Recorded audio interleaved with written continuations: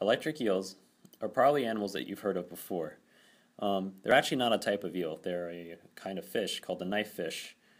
And they're famous for their electric producing properties. You've probably seen them on TV or cartoons in some time in your life. Now, some fun facts about the electric eel. The electric eel can produce up to 600 volts to hunt prey or protect itself. They're found in South America, in the Amazon, or any sort of muddy water or river. They can typically grow up to 2 meters in length, and the organs responsible for the electric producing properties are called the Hunter's and Sachs organ, and make up 4/5 of the body. These organs contain electric plaque cells, which are responsible for the electric producing abilities. As you can see in the picture at the bottom, 4/5 of this animal is fairly large and it's solely dedicated to producing this electric property, which is crazy. Something cool I want to show you guys is that in Japan, they actually have Christmas trees that run on the electricity produced by these electric eels. When they contact the walls of this tank, electricity is conducted through and lights up this Christmas tree that you see on the left. Alright, let's look at the mechanism of current generation in these animals. What you have are electric plaque, which are biological cells that function similarly to batteries. What you have happen is you have a voltage being produced inside and outside the membrane of these cells, and charge cannot flow through freely because there are ion channels that are closed to begin with. So this voltage is produced by stacking these cells together as if you were to have batteries in series, which in turn creates a total voltage. A nerve impulse is eventually sent to these electroplaques, which open up the ion channels and then allows for sodium ions to flow through. And as you remember from class, current is defined as a movement of positive charge. So if sodium ions are flowing through from left to right, the current is being produced from left to right. A fun fact I forgot to mention in the previous slide was that in the 1770s, the electric organs of the torpedo and electric eel were subject to Royal Society papers by Hunter, Walsh, and Williamson.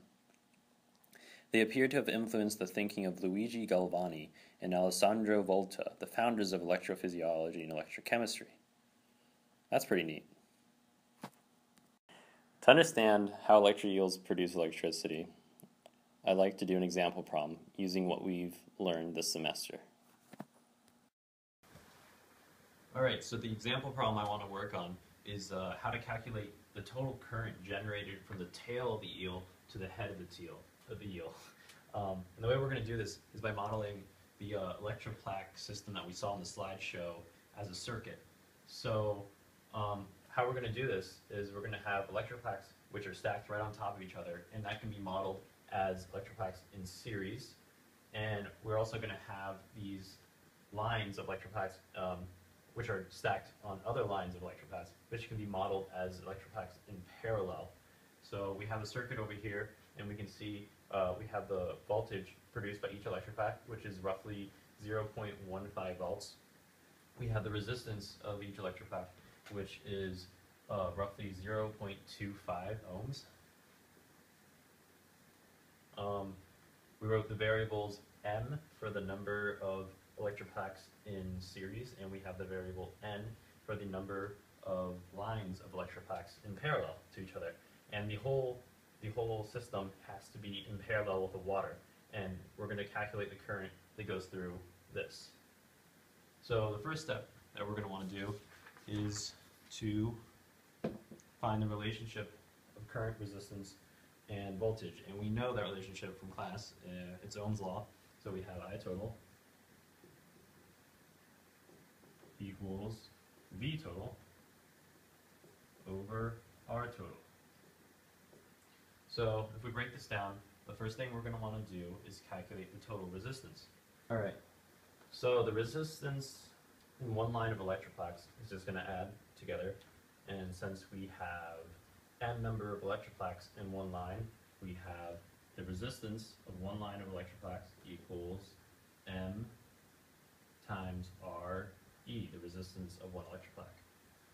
To figure out how the resistance adds in parallel of each line, we remember the relationship starts off as 1 over R parallel equals 1 over the resistance of each line in parallel. So it's 1 over R line plus the 1 over R line of the second one, and so on and so forth. And since we know there's n number of lines in parallel, we can just rewrite this as 1 over R parallel total equals n over R line.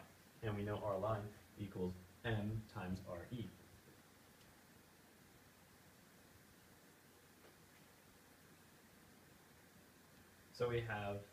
So now we can solve for the total resistance.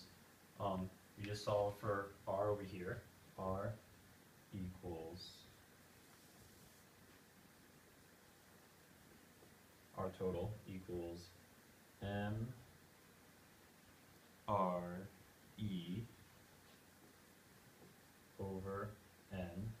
And we have to remember to add the resistance to the water, which is in series with this entire circuit. So you just add this at the very end like this, 1 over RW. And now we have the total resistance of the circuit. So the next step, after you found the resistance of the circuit, is to find the total voltage. Now, we know that the voltage of each electric plaque is 0.15 volts. We have n number of electric plaques in series, and the voltage, the potential, and since they're all as capacitors, potentials of capacitors in series just adds. So we'll have V total equals M times VE.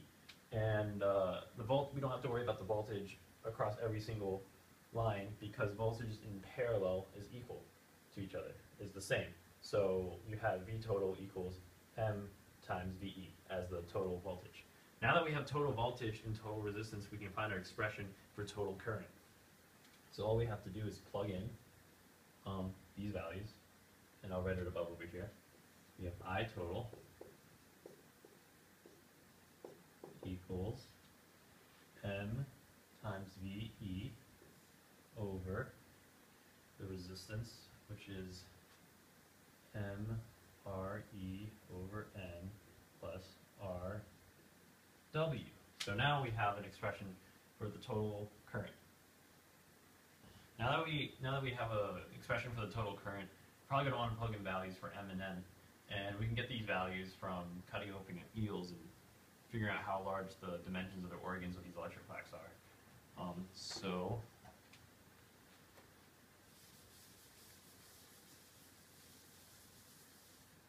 we are told that there are roughly 700,000 electric plaques in total in an eel. So I have this capital N represent the total number of electric plaques. So this capital N equals little n times little n. And we can get that from this circuit because we have m number of electric plaques in series and n number of lines of electric plaques parallel to each other. So big N equals 700,000 electric plaques. Alright, so we're probably going to want to rewrite this expression of I total to minimize the number of, in terms of one variable, because right now we have m and little n. So we're going to write the definition of little n equals big N over little n. And we're going to plug that into that, and we're going to get that I total now equals capital N VE over M RE plus N R W over M. So now we have another expression for the total current. We have the total number of electric plaques, and we want to find the maximum current that can be generated through the water. So we're going to do this by taking the derivative of the denominator, because when this is a minimum, then the total expression will be maximum, the total current. So taking the current dm of this will yield, let's see, it will yield RE minus N R W over M squared. And you can see that ddm of MRE is just RE, and then you can pull out all these two as constants, and you have 1 over m, and the derivative of 1 over m is going to be minus 1 over m2. So now we set this expression equals 0, and we're going to solve for m, and that's going to end up being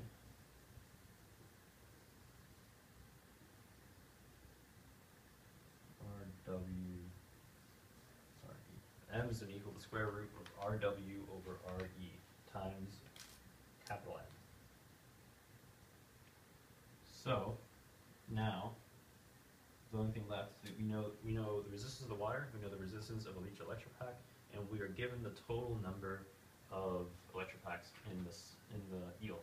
And so plugging in the numbers, 800, 0.25, and 700,000, you're going to get m equals 47,000. Now, remember we defined m as the number of electropacks in series, so that means we're going to have 47,000 electropacks in series. And now that we have m, we can also solve for n, which is the number of lines of electropacks in parallel. And we're going to have n, we remember that we defined n as the total number n over little m, and that's going to be 700,000 divided by 47,000, and that's going to equal 15. So in order to obtain the maximum current, we're going to have 15 lines of electropacks in parallel, and each line will contain 47,000 electropacks in series. And plugging in all the numbers we have into the I total will yield a maximum current of 4.4 amps, which is pretty significant. And yeah, we just solved for we just solved for the total current through water that an eel can cause. That's pretty cool.